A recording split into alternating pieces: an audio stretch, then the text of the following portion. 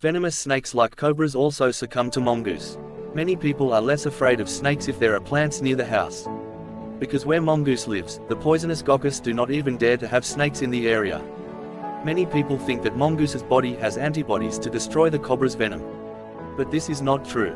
In fact, mongoose protects himself from cobra bites with his various tricks. Because of mongoose's body size and variety of techniques, any type of snake cannot defeat them.